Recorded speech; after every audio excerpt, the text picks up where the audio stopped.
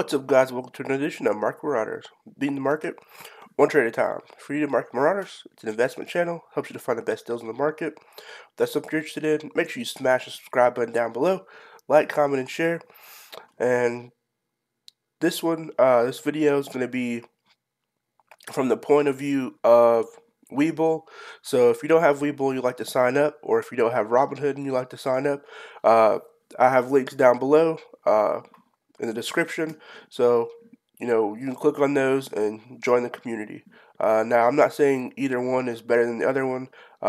Just I know on my option videos that I have for the week, I do a side-by-side comparison of the two.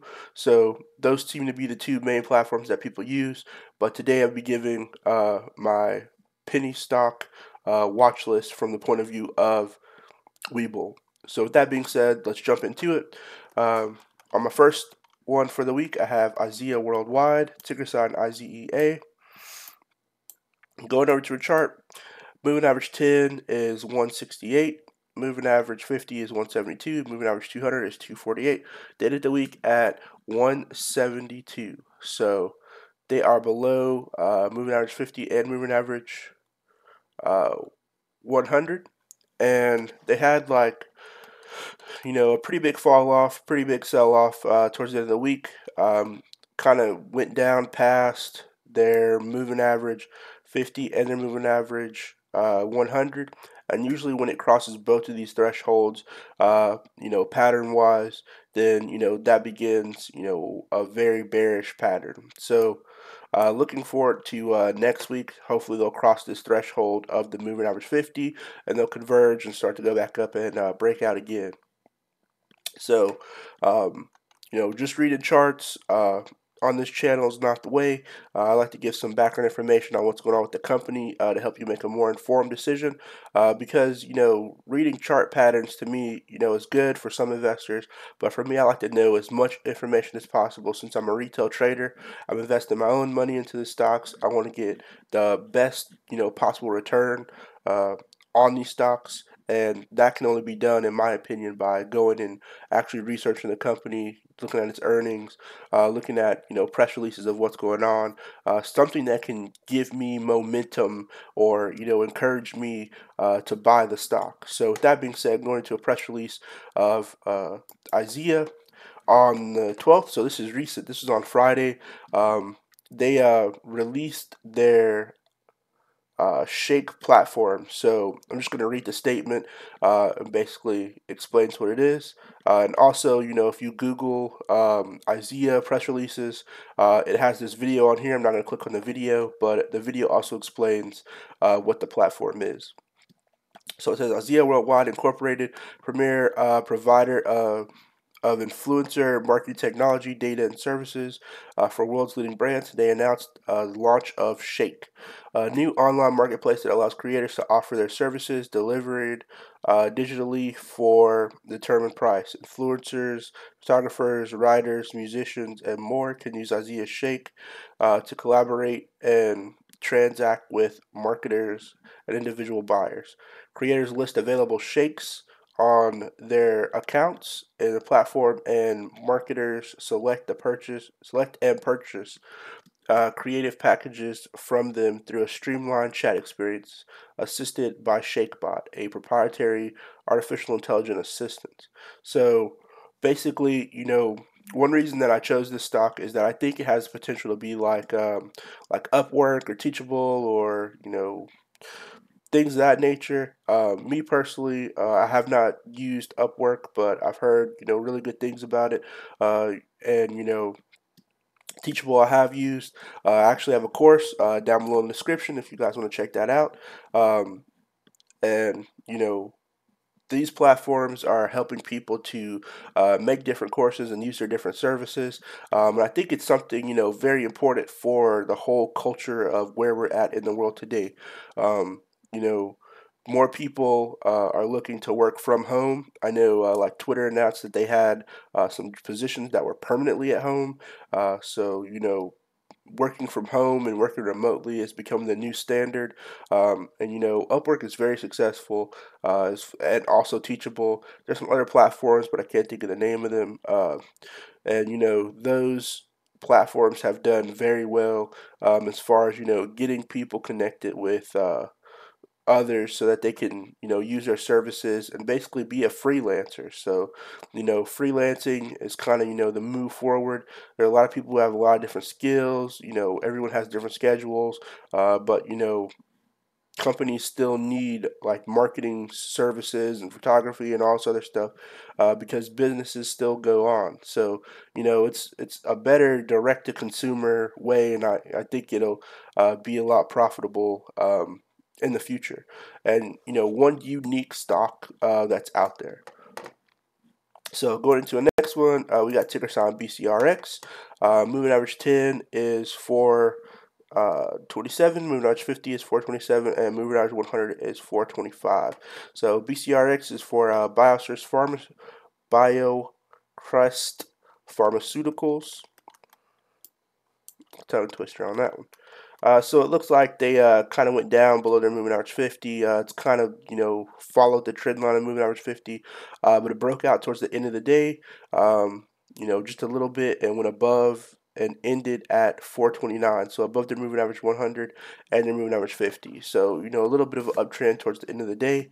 And, chart wise, they've kind of been on an uptrend, but they kind of did a little bit of a break off, or a downtrend towards the end of the day, but they kind of recovered to finish up the end of that day. So going to some background information on them, this article was released on the 10th of June, so it's pretty recent. They have this drug that they're developing. I can't not pronounce it for the life of me, but it is used to stop Zika viral replication in primate model. So basically, they're testing, this uh, um, what do you call it? Vaccine, if you would say, on chimps or on primates, and they have all the different dosing, but they're seeing that it's being promising. And companies like this, medical companies that try to help fight the pandemic situation and fight other diseases, infectious diseases. They have different spikes throughout the whole life of the company. So, when they have a new development, something's being published, they'll shoot up. When they have, they miss their target, they'll shoot down. When financials come out, it may shoot up, may shoot down.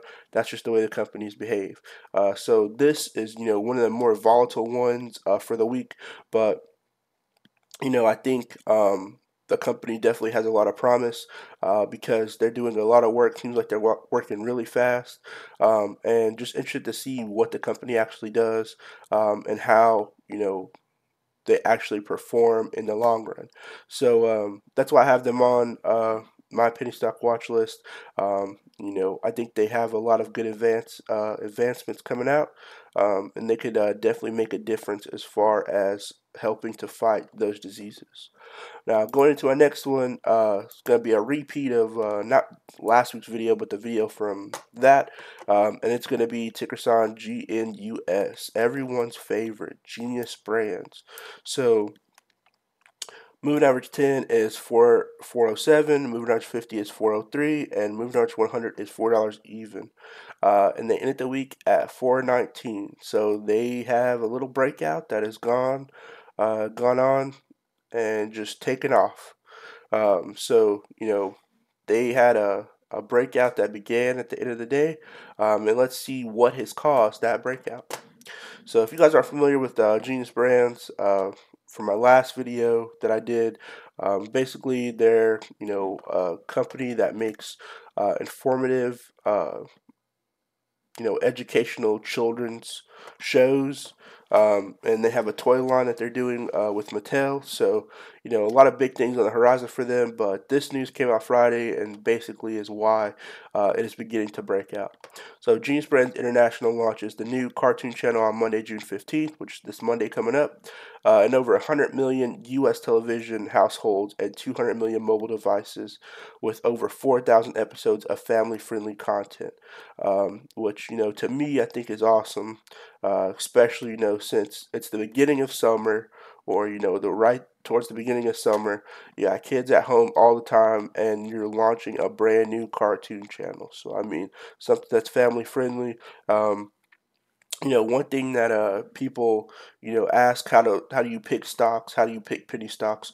You look at industries of things that you can understand. To me, this is like one of the easiest things to understand. It's a company that makes cartoons for children, so I mean, it's not that difficult to understand their business model.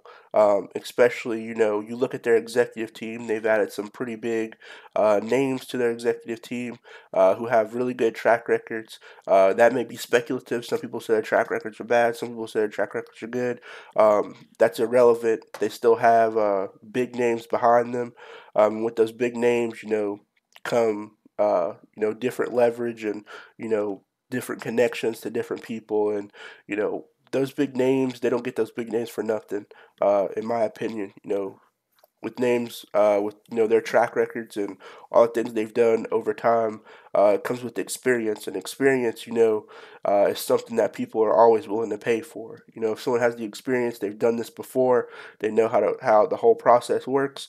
That is like almost priceless. So you have people with really good experience on your team. This thing has no choice but to be profitable.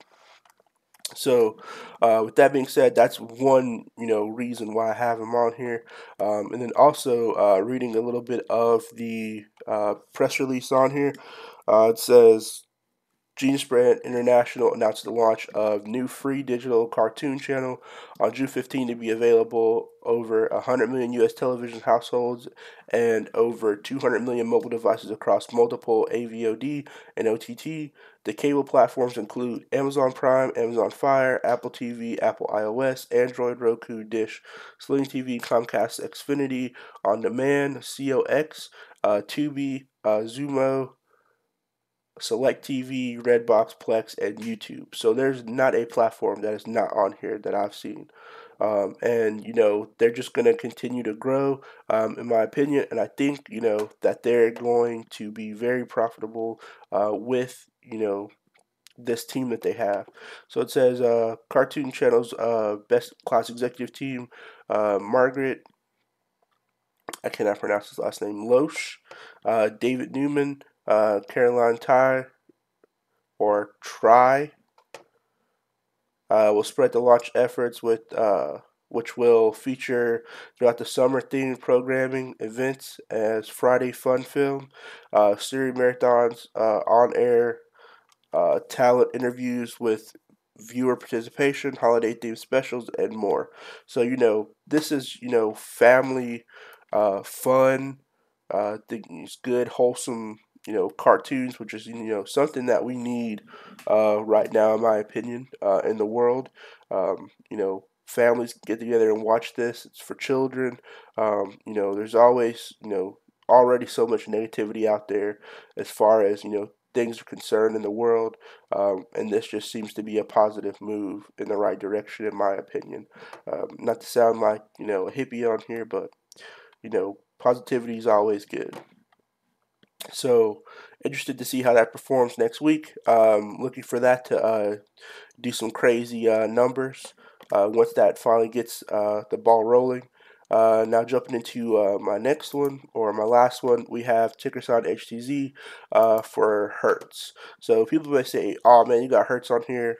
Hertz has been doing crazy. They filed for bankruptcy. Why would you have them on here? It's a terrible pick." I think they have potential, and I will explain. So moving average 10 is 286, moving average 50 is 287, moving average 100 is 287, and they ended the week at 283. Yep, so they're below their moving average 50 and moving average 100. So if you're new to charts in general, especially on Webull, make sure that you have your group set all the same. So if you have your groups on different numbers, like this is on 2, this is on 4, it's on 5 or something like that, all these are not going to seamlessly transition. So all of mine are on 1. So when I change one on here, it changes this one, it changes this one. All of them update at the same time. So, if you're trying to get your charts like this chart, just bear that in mind. That's how you can get it seamlessly to change and be integrated with each other. Because When I first started, it's kind of annoying to go on here, look it up, then go on here, look it up, go on here, look it up, and then try to go on here and change it. So that was something that, you know, I don't know if a lot of people know that, or if it's just common knowledge because I'm new to the platform. But that's something that definitely helps me out a lot, especially when analyzing different charts. Also, something you may be wondering how to get on here. You can actually go in here into the settings. I'm not going to click on it, but you can go in here to the settings and change the color of these. I think when you first get the platform, it only has like one on here or two, but I actually changed it to the moving average 10, moving average 50, and moving average 100 because just my personal preference. It's easier for me to read charts. It's easier for me to find breakouts, just like this one, and set alerts for when it crosses its moving average 50, and then also alerts for when it crosses moving average 100. So, I would set like an alert right here. Buy in, have this run up, and then they'll send me another alert that it's crossed its moving average 100. Then, then I can be like, all right, it's on its breakout, and then set me a stop loss down here at the moving average uh, 100 price. So, basically, profit, profit, profit, profit, profit, and then profit. Uh, so, you can take it up here, take the profit up here, but the way charts go, you really don't know. And it may not be the best method. Uh, there are other better methods out there, but, it's all a learning process. I may come up with something different next week, but that's just the way I analyze that. Jumping into some background information on Hertz. This came out on 22nd of May. So it basically says Hertz Global Holdings takes action to strengthen capital structure following impact of global, Roni situation. Voluntarily files for Chapter 11 reorganization as an essential business. Hertz and subsidiaries around the world remain open with the same award-winning services for customers. All customer and loyalty program expected to continue as usual. 1 billion in cash on hand to support continuing operations. So you may be saying, why are you having Hertz? They're going through problems. You know, every like 90% of the airports that I have been to have a Hertz location at the airport. So that's all those cars, all those people that work there, moving back and forth. And, majority of the companies that I've worked for use Hertz as their prime, you know, contractor, and I don't think that's going to change. So Hertz is actually a very large location. I mean, company, and they have a lot of locations, everywhere. So I don't see that infrastructure going anywhere. If worst came to worst, and they were actually in as a bad situation as possible, somebody looking from the outside in may actually purchase them if they were that bad of a situation. But I don't think they're that bad of a situation. I think they were trying to refocus on how they could tackle the new, global impact of the Roni situation because it's something that's never happened before. How do you sanitize cars? How do you, continue to rent cars? If, can you have multiple people be in the car? How does that whole thing work? And, that stuff takes time. Now, I think they can bounce back from this. I like using Hertz. I think it's a solid company, and I think people are kind of downplaying it for reasons that I don't know. I definitely think they're a lot bigger than Budget, uh, maybe smaller than Enterprise, but I'm pretty sure their Hertz is bigger than Enterprise. Um, but they have locations everywhere. you know, most of the places you go, um, you have a Hertz. Even in small towns, there's usually a Hertz and an Enterprise, and even in big cities. So big cities, you expect to have a Hertz, Enterprise, Budget, but Budget and some of those other smaller ones don't go to the outskirts cities. But in the outskirts cities, like small towns and things of that nature, you'll find a Hertz or you'll find a Enterprise. You usually find either one or both. So they have locations, all over the place. They got a lot of big contracts, and I think the company has potential to continue to grow. I definitely think now may be a good time to buy it, especially considering all the things they're going through and the people who are just massively selling this off. Um, just to try to make a quick buck. I think, it definitely has potential.